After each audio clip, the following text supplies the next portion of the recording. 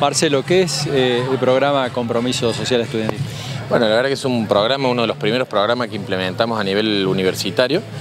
Nosotros entendemos que la universidad tiene que formar personas, además de profesionales, y entonces en ese marco es que se implementó este programa, donde tienen que los estudiantes a lo largo de su trayecto de las carreras tienen que cumplir con una cierta cantidad de horas, que esas se les va a acreditar como actividades solidarias. Para nosotros, que desde que asumimos teníamos un programa que se llamaba FCA Solidaria, que la universidad tenga normatizado este sistema, la verdad que nos permitió pensar en muchas más actividades, en mucho más ordenadas y por sobre todas las cosas tratar de garantizar que realmente los estudiantes tengan actividades solidarias durante el transcurso de su vida universitaria, que podamos acreditarles esa actividad, esa solidaridad que nosotros le llamamos, y que a su vez la universidad pueda estar acudiendo y resolviendo aquellos problemas a través de la extensión, ¿no es cierto?, en aquellos lugares donde están necesitándolo. Y bueno, creo que este programa ha permitido eso, ¿no?, ordenar de alguna manera todas estas acciones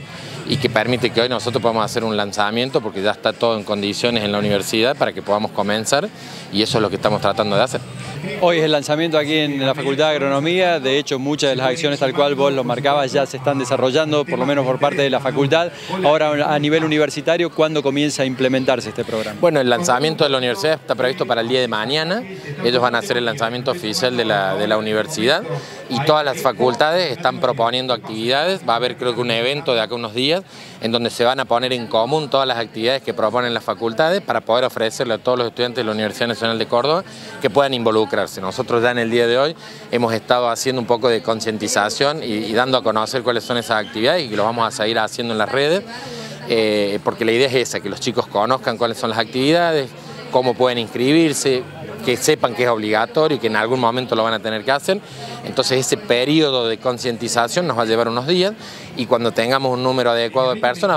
vamos a dar inicio a cada una de estas acciones.